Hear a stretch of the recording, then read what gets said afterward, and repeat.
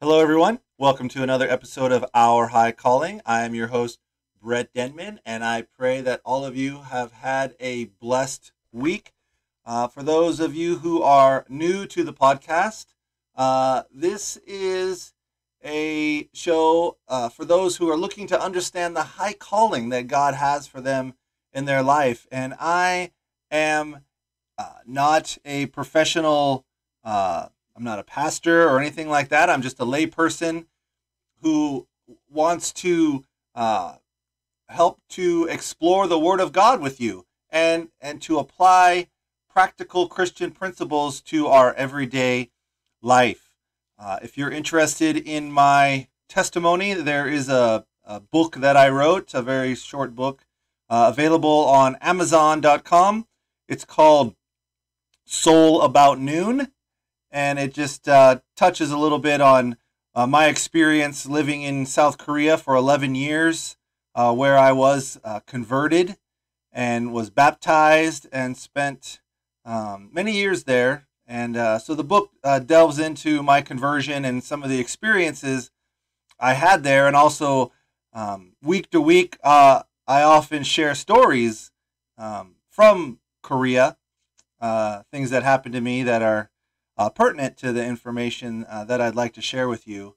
But today, I would like to ask you a question. Is your conscience, that inner voice which speaks to you, a guide that is safe to follow? What of the man who feels that what is right and what is wrong can be determined by how his inner self feels about it? One of the stories I'd like to share from Korea is, I was driving on the highway and I wasn't quite sure of the directions and I didn't want to ask for help. This was before I got a GPS, but I saw this exit and I thought to myself, this is probably my exit. And as I got off the exit and onto the road, the exit you could only go one way. So as you got off the exit and you turned in the direction that you could only go, it came to a gate.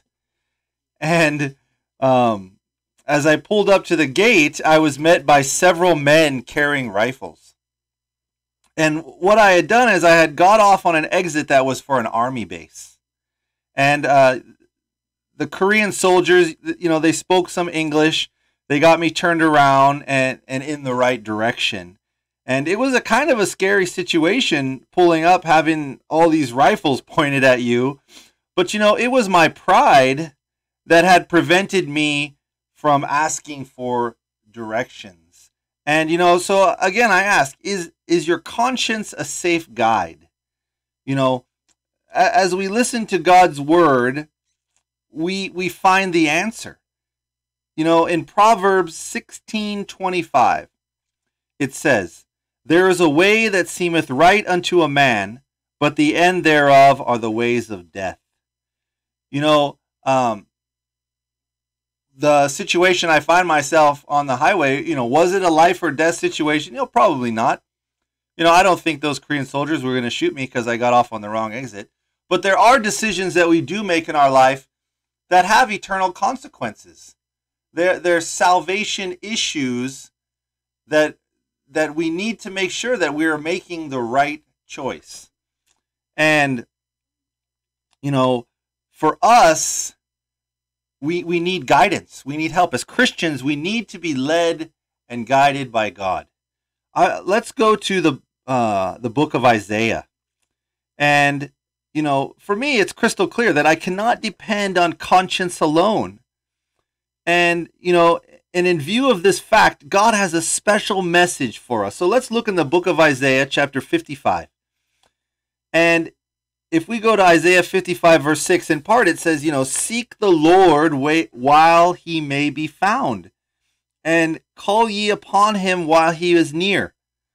Apparently there is coming a time when it will be too late, and he will not be found. It continues, verse 7, it says, let the wicked forsake his way. He continues, the unrighteous man his thoughts, and let him return unto the Lord, for he will abundantly pardon. That's verse 7. And here and only here will we really find the right way. We have to return unto the Lord. If you don't know the Lord, seek the Lord, like I did.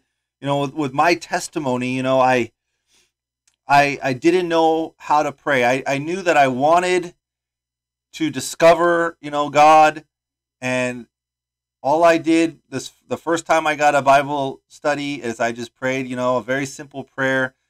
God, if you're real, show yourself to me, reveal yourself to me. And then I went into the Bible, and what I did is I invited the Holy Spirit to lead and direct me as I opened up the Bible. And God is revealed in the pages of the Bible. God's will is revealed in the pages of the Bible. So he continues, verses 8 and 9, it says, "For my thoughts are not your thoughts, neither are your ways my ways, saith the Lord. For as the heavens are higher than the earth, so are my ways higher than your ways, and my thoughts than your thoughts." Your thoughts. Wow, that's pretty incredible. The hardest man in the world for God to reach is not the hardened sinner, but it's the man who feels that he is just as good as the next guy. He measures himself by his neighbor. He compares himself with the other men, and in self-righteousness decides that there is nothing more that he needs. Such self-deception is the most dangerous, for it blinds us to our true condition. And it is only as we compare ourselves to the perfect Christ that our own needs become apparent. Let us never forget that Jesus is our pattern. It is the master alone that we are to measure ourselves by, and only then will our need of change become crystal clear to us. And how true it is that, that we need to follow this pattern, because left on our own, we'll just do naughty. And that's just the reality of it. Without the power of the Holy Spirit, without the direction of God and his word, the worldly man will go off and do bad things. It says, let's go to the book of Haggai. And I'm trying to squeeze in as many Bible verses as possible because, first of all, even though this is a podcast and it's for me to talk, I want it to be a Bible study. Let's open up the Word. Let's study and read what it says. In Haggai 1 verse 5, it says, "Now therefore, thus saith the Lord of hosts, consider your ways." So he has told us that our ways are wildly different from his ways. And just how different they are will become apparent as we go on with this study. Let's go to 1 John 2. 1 John 2:15. The Lord says, "Love not the world, neither the things that are in the world. If any man love the world, the love of the Father is not in him."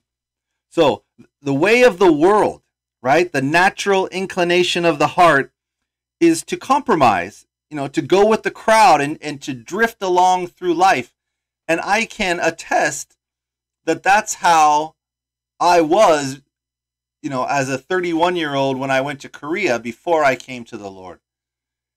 And that's not God's purpose for us. Like the title of this podcast, Our High Calling. God has a high calling for each of us. He has a plan and a purpose for our life and how it fits in his kingdom. And how you fit in sharing the good news with the world. So, there's a vital reason why we must not place our affection on the things of the world. And God continues in verse 17, "And the world passeth away, and the lust thereof, but he that doeth the will of God abideth forever." So it is obedience that counts with God. And it is only the obedient who will abide forever. So it's those of us who have decided that we are going to dedicate our lives to Christ and do it enthusiastically. And when you do that, then you're going to continue to grow, because the more we grow as Christians, the closer we get to Christ. And that's what we really want, that close connection.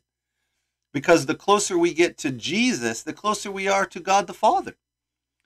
So, these verbal professions of loyalty to God are not enough. And in fact, they mean nothing unless they are backed up with obedience to Him. I've heard many say, I'm saved, or I accepted Christ. And if they had not told you, you would have never known it. That's the problem I had when I was at the Lutheran College in Portland, Concordia University. There were lots of Lutherans on that campus, but they looked just like me and my other secular friends who were just doing worldly things. Let's go to the book of Romans. Let's go to Romans 6, verse 16.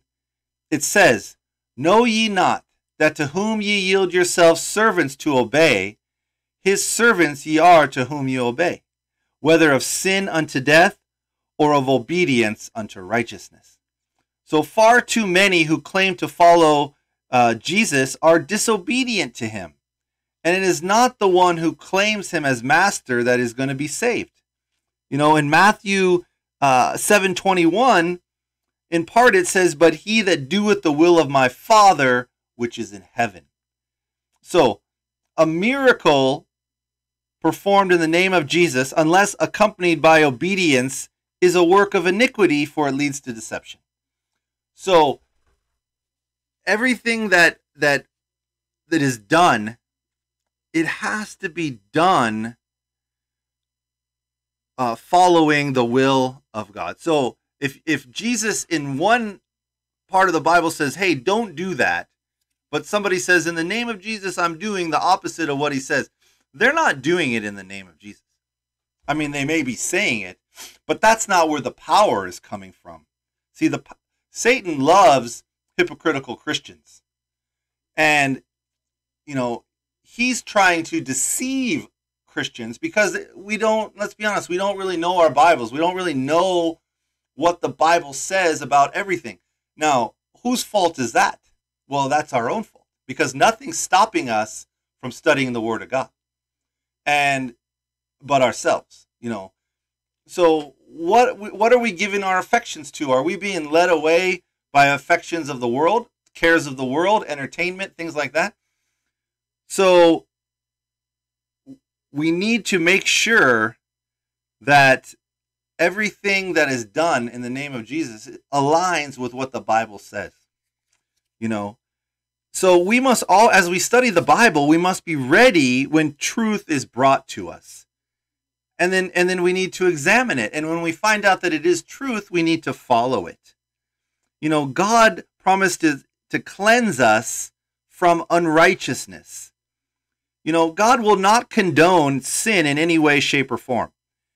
And it is here that the nominal Christian loses the point of the gospel. It is the power of God unto salvation, not merely to whitewash the old life. It must be a new experience in Christ Jesus with a complete change in action. So, therefore, we all need to make a careful study of the revealed will of God, which is only found in the Word of God. So we must learn that His high standards are for us, that we might follow them. And we can't forget that Jesus did not just come to save sinners. Okay? He came to make saints out of them and then save them. If you go to Hebrews 5 verse 9, in part it says, He became the author of eternal salvation only unto all them that obey Him.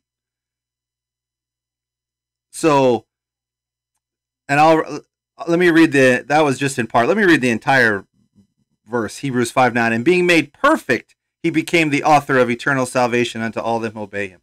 So, Jesus is our perfect example. And he's the author and finisher of our faith, right? And he's the one that is going to lead and direct our path. But only the people that obey him. So remember, it's not our will, not our way, not our ideas, but what God has for us, what the way of Jesus. He will never save the willful disobedient. Right? That's why I say he didn't come to save sinners. He's not going to save people that are in open sin. He's going to save those who were sinners, because remember, while we were yet sinners, Jesus died for us. That he's going to save us, but then he's going to change us. We're not going to stay sinners. When I became a Christian, Jesus helped me overcome many bad habits. And as adults, what these bad habits are. These things that we put into our body. So he helped me overcome that. He was going to save me, in my sin, or I can continue to sin. He was going to save me from it. So he will never save the willful disobedient. Therefore, to know his will is prime importance in our life. And there are 3 sources that I want to share with you where his standards are clearly shown. So let's take a look at them. Now, there's more than 3, but for time consideration, I'm only going to do 3. So the first one is the pattern of Christ. His life is a safe pattern to follow. We can with confidence walk as he walked, right? He shows us how to keep the Sabbath to the glory of God. His ministration to others, right? And interest in them should be our attitude to others. His patience, his kindness is an example to us, right? 1 John verse 2:6, he that saith he abideth in him ought himself also to walk, even as he is walked.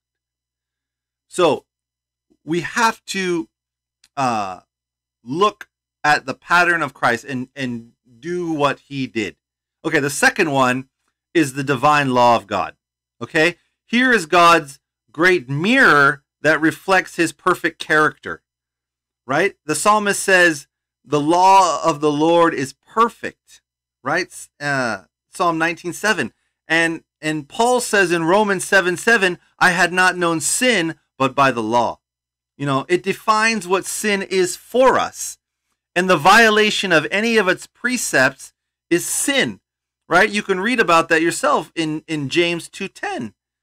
So to ignore any one of its precepts is to ignore light and truth. And the third one is the holy word of God. All right? Within the confines of the Bible is to be found a powerhouse of resources, right? In the word of God. We need to be the people of the book. Now, I'm not saying that there's not other resources that you can read that will help you along. There's authors out there who have had Christian experiences that they share. So that's great. You can read them, read testimonies, but it's when people start to share their ideas that just aren't biblical, that lead you away to strange doctrines. The Bible is really all we need. There's power to completely change your life if you let it, found in the pages of the Bible. Let's read 1 Peter 1:23. In 1 Peter 1:23 it says, being born again, not of corruptible seed, but of incorruptible, by the word of God, which liveth and abideth forever. Amen. A study of these sources will reveal his will for us. So just to repeat, the pattern of Christ, the divine law of God, and the holy word of God. If we focus on those 3 things, then not only will we have a pattern to follow in Jesus, and then we have a standard as to what is sin, And then we have the word of God, which is the light unto the world, it's the bread, right? Man shall not live on bread alone, but every word that proceedeth out of the mouth. We must eat the Bible, man. We have to internalize it, and then it becomes part of us, right? Because we need to have the word of God in our heart and between the ears. That's important too. So one cannot walk with Jesus without having his life changed. And that's a wonderful thing. But you have to give your whole heart to the conversion. And I shared in my book, Soul About Noon, that when I was at Concordia, which was this Lutheran college in Portland, I took many Bible classes and I had to study the Bible, but I only took it to get a passing grade. I gave a half-hearted approach to studying it. Thus, the Holy Spirit power wasn't working in me. But if you give your whole heart to it and allow the Bible to penetrate your heart and your mind, then you will be changed, right?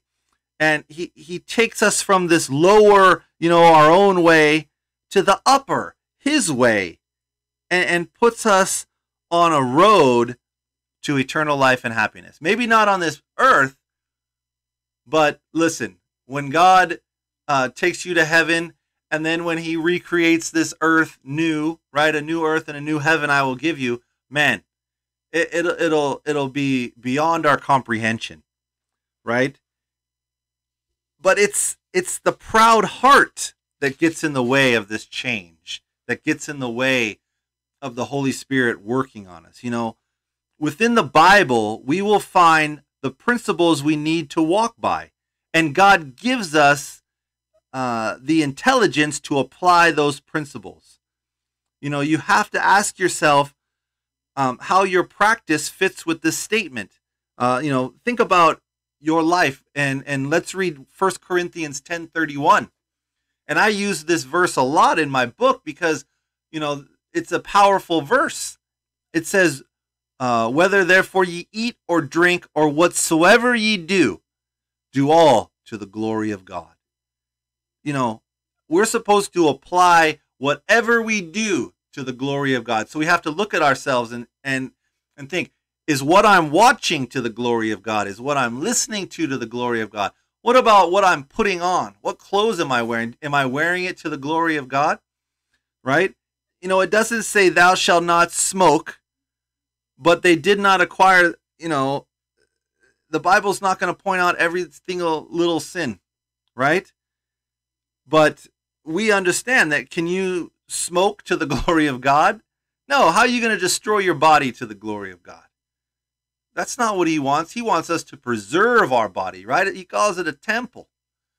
So we have to remember that verse, right? Whatsoever you do all to the glory of God, right? So let's not forget that text. We need to use it to measure, to weigh, to check everything you allow to pass into your mind. And in part, what does Philippians 4 verse 8 tell us? In part, it says, whatsoever things, are honest, whatsoever things are just, pure, lovely, of good report, if there be any virtue, if there be any praise, think on these things. So does God want our minds to be pure? Absolutely. See, what we're trying to do here on earth with the life that we've been given is to change our character to be like Christ. So, do you believe that when Christ walked this planet, that what was in his mind was pure and good and of a good report? I do. This is the yardstick. This is the measuring stick for the books we read, the music we hear, the recreation we follow, the places we go, TV programs we watch, radio programs. Ask yourself, is it true? Is it good? Are we following a bunch of rubbish? We have to be careful about what we're putting into our bodies, right? Because ultimately, there's going to come a day when judgment comes, right? And if we read in the Bible, there's a certain group of people that are saved and a certain group of people are lost. And we don't want to be found in that group that is lost, right? And, the Bible, like if we read in Revelation, let's go to Revelation 22. And it talks about the people that are going to be outside the holy city. If you go to Revelation 22, verse 15, and people outside the holy city are the ones that are lost. It says, for without, those that are outside are dogs and sorcerers and whoremongers and murderers and idolaters and whosoever loveth and maketh a lie. Because God is only going to accept into his kingdom the true and the lovely. And I don't usually share Bible verses that aren't the King James Version. But listen to what the Amplified Bible Version says in Revelation 22:15. It says, outside are the dogs, the godless, the impure, those of low moral character, and the sorcerers with their intoxicating drugs and magic arts, and the immoral persons, the perverted, the molesters and the adulterers, and the murderers and the idolaters, and everyone who loves and practices lying, deception, cheating. So, as Christians, we really don't want to be associated with that lot, do we? No, we don't want our names attached to anything. So we have to look in the mirror, and we really have to do some self-evaluating. Is there anything that I'm doing that is not in line with what God wants for us?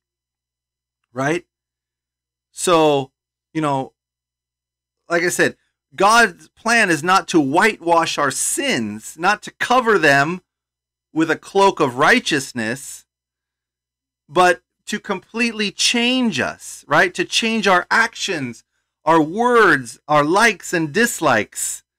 And, he even changes the way you dress. He changes the words that come out of you. Everything about you changes. Because when you give your life totally over to Christ, then you're giving everything over to him, right? And, we talk about, as Christians, that we are followers of Christ. And what Christ does to us, and this is one of the very first steps to coming to Christ, is humility. We need to humble ourselves. When people meet us, they need to know that we are Christians, and we need to share the good news. We're not here to promote ourselves. I'm not out there on the street promoting Brett Denman. I'm out there promoting the good news of Jesus Christ. The good news that God sent his son to die for you and that you have hope. I'm not out there for myself. And so we need to remember, just like, our text said in the very beginning, I talked about Isaiah 55 verse 9, for as the heavens are higher than the earth, so are my ways higher than your ways, and my thoughts than your thoughts. When we give our thoughts and our life over to Jesus, he lifts us up completely. A new plane, a new level of living. So, I'll ask again, is our conscience a safe guide? It wasn't before you had Jesus, but now it is. Because when you become a Christian, it's like a clock. Your life has been set in harmony with the Bible, and it has been wound by the Holy Spirit. Now it speaks to us with the ring of truth, for it's in tune with Jesus. And that's what we want to be. We want to be in tune with Jesus in our life. That it's the Holy Spirit which is now our conscience. That whatever we think or whatever we do, we think, is this what Jesus would do? Is this what I learned in the Bible? We have to show God that his ways are now our ways. And we can do that by staying connected with him moment by moment, day by day, moment by moment. And I'm going to close with this last verse from 1 John. 1 John 1 verse 7 says, if we walk in the light as he is in the light, we have fellowship one with another. And the blood of Jesus Christ, his son, cleanseth us from all sin. Is that what you want? That's what I want. And that's what this world needs. So let's put aside our ways and let's reach out for the standards that God has set before us. Let's pray. Dear Heavenly Father, I thank you for your Son who died for us.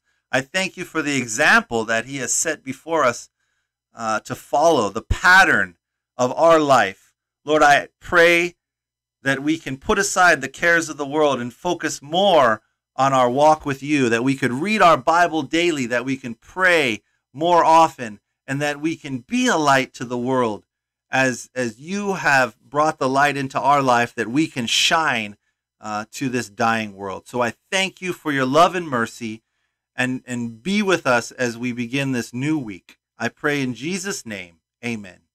All right, thank you, everyone. I pray that you all have a blessed week, and we'll see you next time. Bye.